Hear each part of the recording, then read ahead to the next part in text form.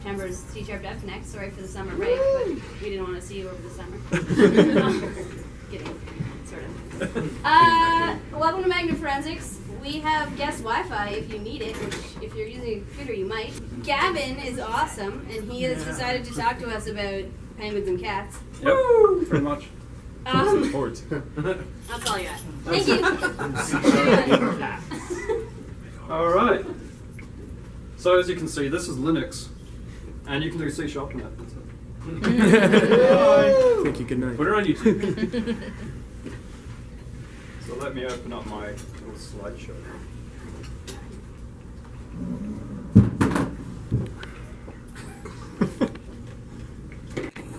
My name is Gavin Kendall. You can contact me at gavin.kendall@hackernest.com.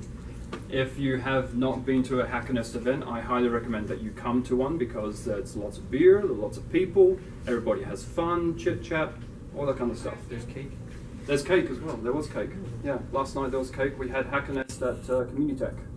And we had about, how many people did we have, Morris? 210. 210 wow. people. Why was there cake, Gavin? Because it's my birthday on Friday. Yeah.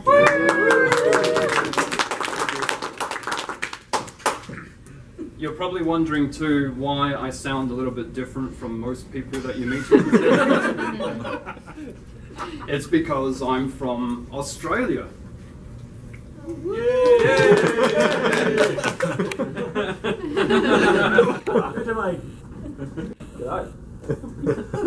So, I'm here to talk about C# in Linux. Now, I'm pretty sure everybody here knows C#. Yeah. C#? Yeah, C# is awesome. I'm assuming not many people here have dabbled in Linux or got into Linux. I certainly dabbled with Linux back in my university days, and then after that I started a career as a C# developer, and all I did was work with Microsoft technologies. And I've been doing that for the past 10 years. And I hate it, because Microsoft, being the evil company that I was grown up to believe, they make bad business decisions. They always screw something up. Every time they release a new version of Windows, there's always something that's like, oh my god, they've changed something again, and say, oh, it's not like the last version, and oh, now we're going to get more viruses and stuff like that. So I decided to go on a journey to switch from Windows to Linux. But I'm a C# developer. And that's very difficult, because especially in this area, you have a lot of people who use Ruby and Python and all those awesome scripting languages, and it's all in Linux. So anyway, I jumped in, figured, why not?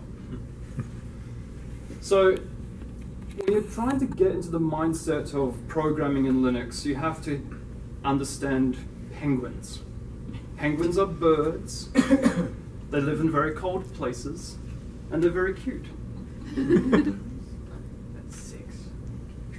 I'm keeping track of that for later. So a little background on C#. It was created by this guy here, Anders Hallsberg. It actually began in 1999, codenamed COOL, which stands for C-like Object-Oriented Language. Then around 2000, mid-2000, Microsoft took notice and figured, hey, this is actually a pretty cool language. You know, because it's cool.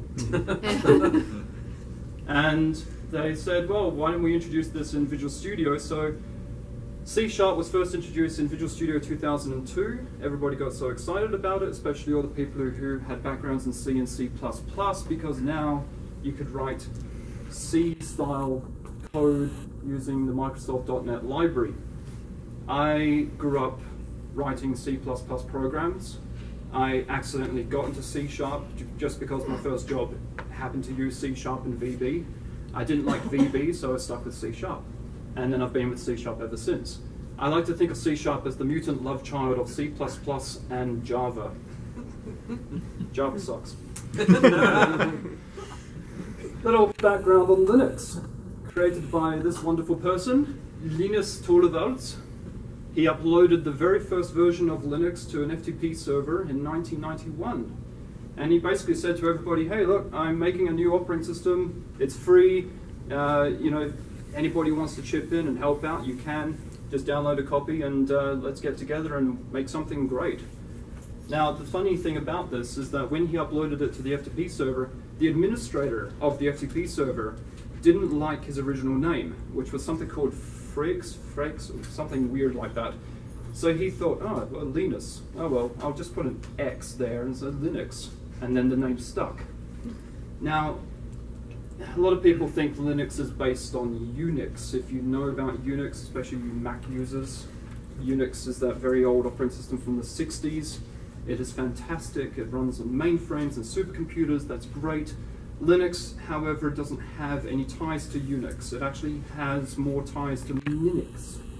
Minix was developed by Linus's teacher, Professor Andrew S. Tannenbaum.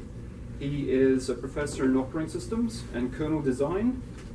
He happened to be a student at the University of Helsinki, and he decided, well, I'm going to make my own version of Minix, and one fateful night, he accidentally deleted one of his partitions.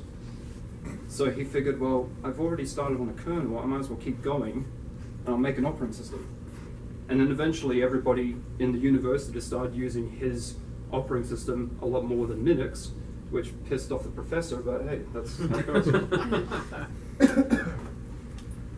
This is actually a pretty cool photo. This is Linux version 0.12 on 5¼ inch floppy disks, if you're old enough to remember them. It's a floppy. Yeah. It's that save icon, right? Yeah. Why choose Linux? It's free. Just like the free beer that we serve at Hackernest.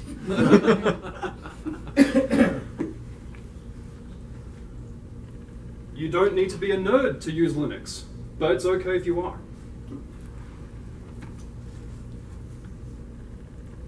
So what do you need to get started with C# and Linux? Well, first of all, you need a Linux distro or distribution. There are different flavors. Apart from Microsoft's wonderful operating system, there's only one flavor.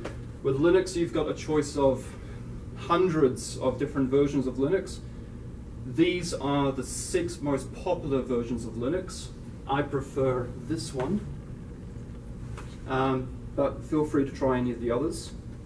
They have actually matured quite a lot over the years. I started with Slackware back in university, and it was terrible because you had to try to find the right hardware to fit with Slackware, and then if you couldn't find the right hardware, you tried another version of Linux, and you just kept swapping out drivers and stuff like that. It was very, very messy.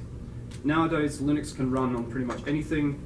It's very mature, it's powerful, and everybody chips in and submits their code to the kernel and basically develops it into a much better operating system over the years. That little penguin up there, his name is Tux. Tux the penguin, he's the mascot of Linux. And of course, when you are developing in Linux, you need an integrated development environment. The most mature one that I could find on Linux is called MonoDevelop. It's very much like Visual Studio, so for those of you who, like me, you come from a Microsoft background, you'll actually find MonoDevelop to be pretty cool. Now, to get MonoDevelop in Linux, most Linux distributions have what they call a software manager or a software package manager.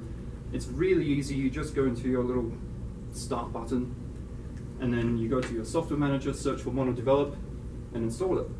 You don't actually have to visit a website or download it or anything like that. Now, getting to Mono for the first time can be a little bit daunting. Once you load up MonoDevelop, I highly recommend you go into the preferences and change your policy to Microsoft Visual Studio. This will change all your C# formatting to look exactly what you're familiar with in Visual Studio. This is a very basic program that I wrote just to kind of test out Mono and see if C# actually works on Linux. And indeed it does. Our cat is named Klaus, so I decided to use him as my example. Basically, it's just a very simple program. It writes a whole bunch of text to a text file called cats.txt. As you can see with the MonoDevelop interface, it's very similar to Visual Studio. You've got your breakpoints here, your watches appear here, any errors appear here, tasks, these are all little pop-up windows that come up. And also you've got your properties, and your Solution Explorer is actually on the left side, not the right side. That kind of freaked me out at first, but you get used to it. Oh my god, you can write a console program in Linux. Can you do websites? Yes, you can. But you need a web server. Now to get this web server, I did a bit of Googling, found out, okay, easy. Back to the software manager, find mono-xsp4, install it, done. Got my server. Try that again. Here's my wonderful website. And of course, being a website, I mean, you can do JavaScript and jQuery and kind of build upon that. Totally fine.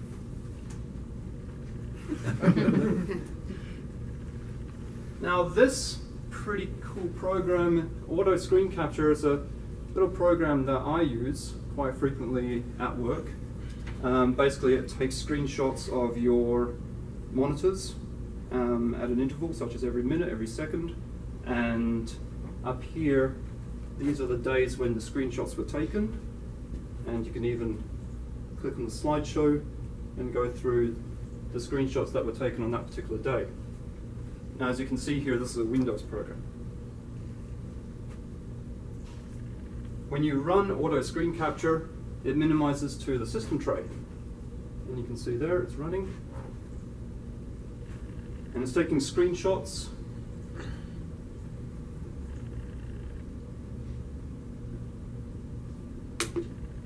Now, I actually have this program because I wrote it. And I uploaded it to GitHub. So you can download it from my account if you're interested. So I figured, well, how hard could it be to port this over to Linux? Copy and paste, right? Easy. Yeah, sure. I mean, websites were easy, console programs are easy. Windows programs might be easy too. All right, so I just put it in here. Here's MonoDevelop, my Solution Explorer, all the familiar interface elements here. Compilation errors. What the hell? What's up with that? Oh, unsupported properties. Well, that's not right. So you have to deal with these kind of errors. You may run into quite a lot of them depending on how complex your Windows program is. However, I persisted after a few beers. Finally, it compiles. And this is what it looks like. There's a little Windows logo. It actually says .exe, which was really strange to see in Linux, but wow, they've actually done a good job here. Super happy.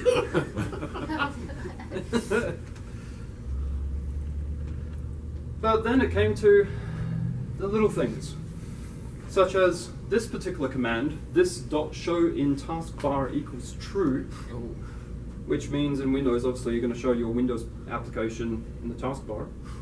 In Linux, however, this shows you an extra form that appears in front of your application, and it's totally blank.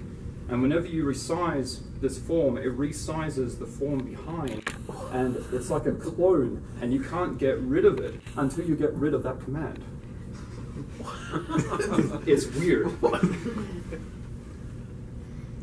Here's something else I ran into. With my screen capture application, I can take screenshots of the active window. Now, the way I do this is I make calls to user32.dll. So I use a bit of interop stuff there, a bit of magic. Apparently, I ran into some problems trying to do that because basically it just said, ah, screw you, I'm not going to take screenshots of the active window. I'm like, okay, fine, take it out. Well, what's left? It looks fairly like its Windows cousin. I mean, you still got the calendar. You still have little tabs here. You still got your buttons. I mean, it's not pretty, but it works. Sort of.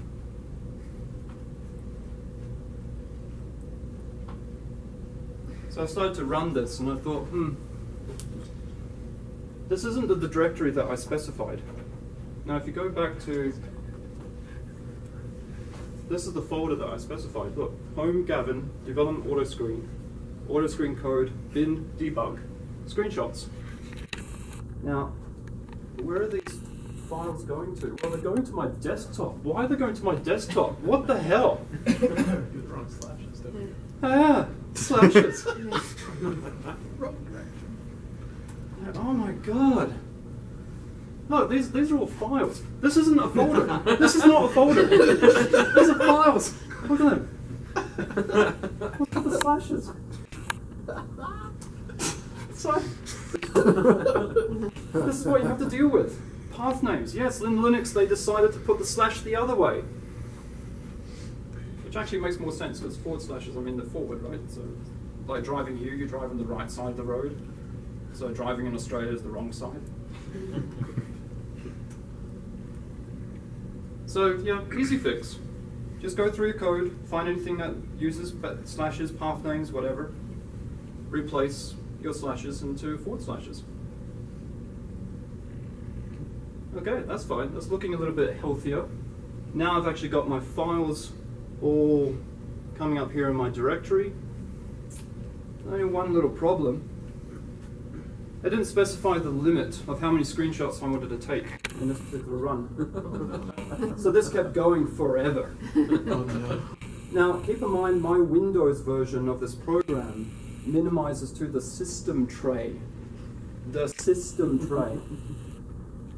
Linux doesn't have a system tray. Where's the system tray? Do you see the system tray here? Do you see any menu here for a system tray? No, there's nothing. There's no system tray. I'm just staring at this console, looking, okay, fine. Death by tray it shall be. My program is running in the background, taking screenshots, wasting up my hard disk space. What do? Well, you have to open up a command prompt as you do in Linux. That's what I figured. You always have to open up a command prompt in Linux. Now, this particular command is called process status, or for short PS. PS-A is to look at all your processes. You got your pipe there, so pipe grep mono. Grep is some fancy searching tool thing in Linux. Now, all your C# applications, when they're running in Linux, they're always going to be running in instances of mono. You're not going to see your process name up there, you're just going to see mono, so you have to look for mono. Now, this number over here, 5235, that in the Linux world is called process ID. This is the command to get rid of it. Completely nuke your instance. Boom, gone. Take that. Okay, so when you're developing C# applications in Linux, there are a few things you need to consider. Don't make references to the taskbar. Avoid the system tray as much as possible. Try to be careful when you're using DLLs like user 32, kernel 32, all that kind of nifty stuff. And also be careful when you're trying to get the name of the user, because in Windows there's a concept of the domain name, right? In Linux they don't have Windows domain names because Linux isn't Windows. Now, there's another strange thing about monodevelop, which kind of sucks. Monodevelop doesn't support WinForms, so all you people with your lovely WinForms applications, you're going to hate monodevelop. Because everything you need to do in monodevelop, you have to change your elements or whatever, you have to do it through the code. So the only alternative you can do is to use GTK sharp. So I tried this. Figured, okay, if I have to, sure, I have to learn GTK sharp. Okay, I'll play around with GTK sharp. Okay, so here's my calendar. I love the calendar of my program. Here's my little button. This is going to be my screen capture button. When I click on it, it's going to start the screen capturing. GTK sharp is not WinForms. Oh, no. I actually gave up because I have no idea what I'm doing in this environment. But I definitely encourage you, please go out there, try C# in Linux. You will find about 90% of your code will port over successfully. The 10% is just changing all the path names and all those little things. And that's it. Any questions?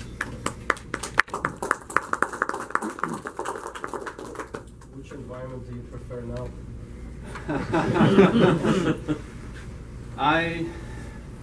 Yeah, it's a very difficult question to answer. I'm hoping to make a full transition to Linux. Okay. Do you know, is it a performance, better performance, or? No, I'm just getting sick and tired of Microsoft. Okay. Yeah, so I'm. I'm actually liking Linux a lot better now than I did when I first got into Linux back in university, which was back in the house, and it's actually pretty mature. It's really nice to use. It's very graphical. You don't have to always go into a command prompt if you can avoid it. How did you start your application? Because it's an exe and Linux doesn't have exes. Did you just double click it and Mono was smart enough to figure it out for you? No, or? Actually, this is what happens. So let me open up my other program. So here you've got your executable. Now by default, it doesn't say open with Mono. It actually says open with the archive manager, which is weird because by default the archive manager opens and it's like, an error occurred while loading the archive. Oh my god, you're trying to archive an executable. It doesn't make any sense. And that's what you'll find in Linux. A lot of stuff just doesn't make any sense. It's very weird. So what you have to do, you have to go to Properties, you go to Open With, and then you choose a default application. And it's not so simple or obvious, but you have to go to, I think it was Computer USR user bin, that's all the binaries in there. And then Mono was like in here somewhere. So I finally decided, okay, there we go, that's my default. Set that as my default. So now I can just double click on a shortcut like this, and boom, there's my program.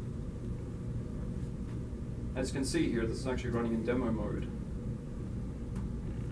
So it's taking little screenshots of screen 1. It's actually taking screenshots of itself, which is kind of making a very cool Doctor Who effect. Let's go flying. Now my other program is SciChat.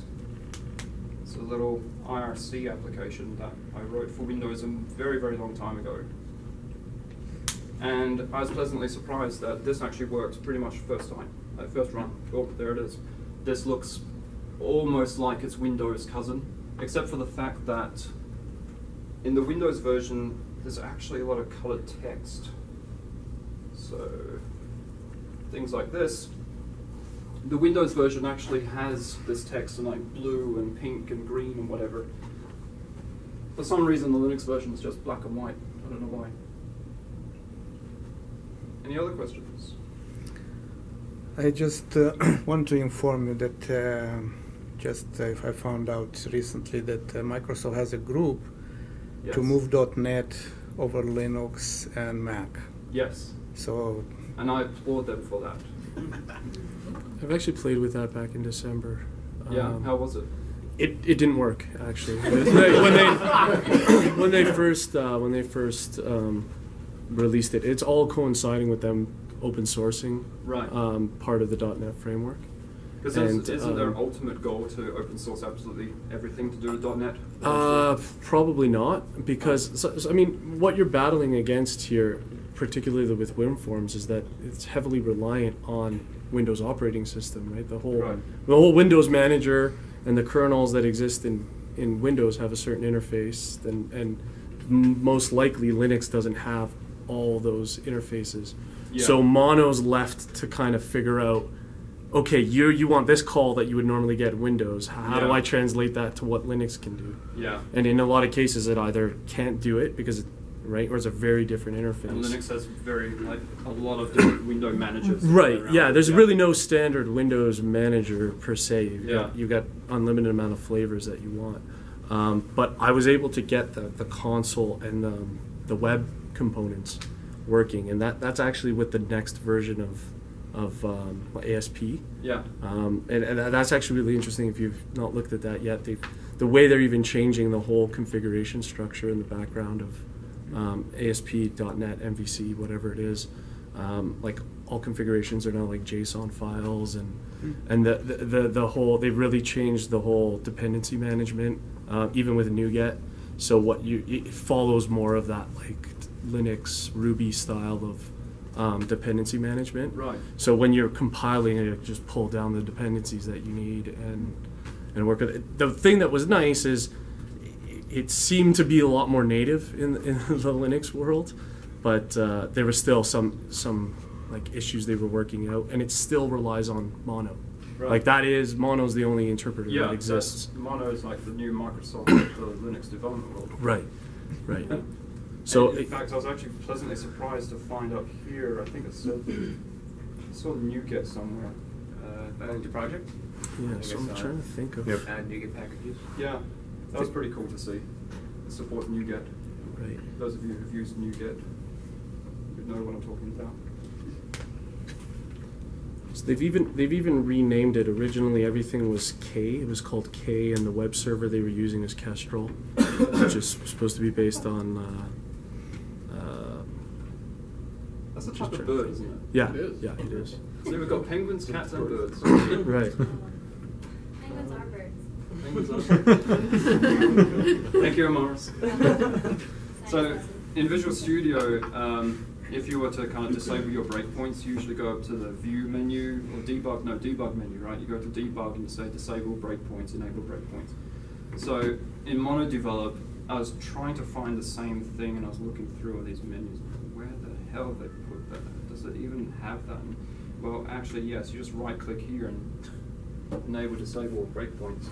So, in fact, quite a lot of the features you'll find in Visual Studio, you will find in Mono Develop, surprisingly.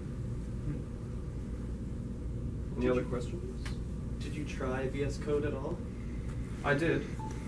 I actually have it here on the track. Because I knew somebody was going to ask me about that. This is Visual Studio Code. It's just an editor. There's nothing really special about it. It's text edit. Yeah, pretty much. I think it, is there a file open folder? Yeah, try that on wherever your source files are. Okay, let's go to... Just okay. Yeah, let's try that.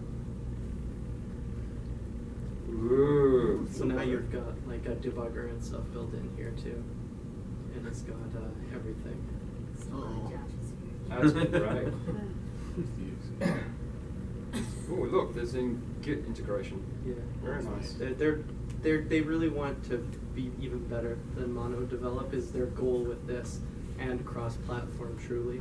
So they have a team of people building this and stuff. So hopefully it's good. It's all based on top of an open source project actually that gives them IntelliSense and all that stuff. So I haven't used it very much, but it looks pretty cool. At least it's got good design. If I can open up my screen capture. See what happens. Okay, yeah, that's pretty cool. Oh, copy, cut, and paste. I'm glad they implemented this. try right-clicking on like a variable. So I think they have like rename and that stuff. Oh, like a refactor thing? Yeah, like Change. or maybe I thought this. Okay. Change all codes. I'm sure once you start typing, they'll all change. Is that IntelliSense I see? Yeah, it should be. Oh, that's cool. It's based on like a project called OmniSharp, which should give them all the language services and refactor and everything. I don't know if it works 100% or not, but the cool thing is this also supports like Java and has a debugger for Java and stuff. Yeah, and JavaScript and stuff. So it's worth checking out if you do Linux dev at least. Yeah. Oh, that's cool. What is this doing? Oh, excellent. Split windows. Oh, and apparently, if you don't want to use Mono Develop or VS Code, apparently you can get C# bindings for Eclipse. Yeah. I thought Java was terrible. Java is terrible, but you know, they're like Eclipse, and if anybody wants to switch over from Java to C#, they'll be much happier using Eclipse. So this is what Eclipse looks like. Yeah, no one's happy using it. It looks like you've gone to kindergarten, basically. Yeah. So true. Look, it starts off with tutorials because you don't know what you're doing. Let's create a Hello World application in Java. Yeah, that's helpful. Any other questions? How did you solve the compilation problems besides drinking beer? Basically, I just put my breakpoint in the main method and just followed through until I came across the error. It also came up with an actual message and told me which line to find that error. But most of the time, I just traced through my code because there were some really weird things happening. Not only with the two forms, the two windows coming up at the same time, that was really weird. But there was also cases where it started to kind of, the calendar portion, it actually showed parts of the desktop behind the calendar for some weird reason, I don't know why. But then after just kind of removing a whole bunch of stuff and basically reducing my application to the very weak former self, weak version of its former self, it's eventually got it working. Yeah. Did you find much support online for the bugs you were experiencing? Like, are a lot of people doing this, or? No, I didn't know. No. That's rough. Do you guys, you know, feel like you'd get into Linux and use C# in Linux now that you know that it's okay, it will run your Windows applications? 90% of your code will actually port over. Or do you guys feel like, no, I'm going to stick with my Mac or my Windows environment? Yay, Windows. Yeah. I think that there will be a trend because of enterprise applications that some corporation may want to move from the Windows platform to Linux because it's already there. Yep. Things like that. So. And for the very fact that it's free, you don't have to pay for licensing, you don't have to Startups. Yeah. So there's hardly any overhead. So thank you very much for coming. And that's Kyle. Did you have a question? Yeah, I was just going to say, Vagrant's a good middle ground as well. Yeah, Vagrant. So, where you can have a Windows box and you can have a Linux VM that has the dev tools that you want. And I think once ASP.NET Next and its Linux web server come out, that'll be more appealing for people to host ASP.NET web pages in production. Mm-hmm. Yeah. But I think it's a transition. Any other questions? No? I'll hand it over to Morris. Well, you have all of your slides in PDF, and it was my job to put it on our GitHub. Morris. No, I'm sorry, I'm tired. So I'll put that up on our GitHub. That'll be up for tomorrow morning. Kidding, like tomorrow noon. I believe our GitHub is listed on our meetup page. If not, I'll also update that. But you'll have access to the slides. Oh, check it. You're looking at HackerNet. Sweet. Yeah, I'll put that up. And then, did you have it, like, is there anything anyone can work on to learn this, or any advice on that? If anyone wants to, I don't know, we sometimes have problems. I don't know. Anyone? Nothing? Cool. Thanks for coming. It's just enough.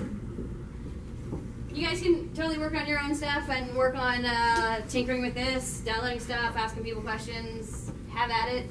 Moocher Wi-Fi, we're totally cool with that. Just Thanks, don't Gavin. download Linux. Oh, thank you. You'll never get a card from HackerNet. Oh, that's hard. Thank you, Mark. Thank you, everybody, for coming out.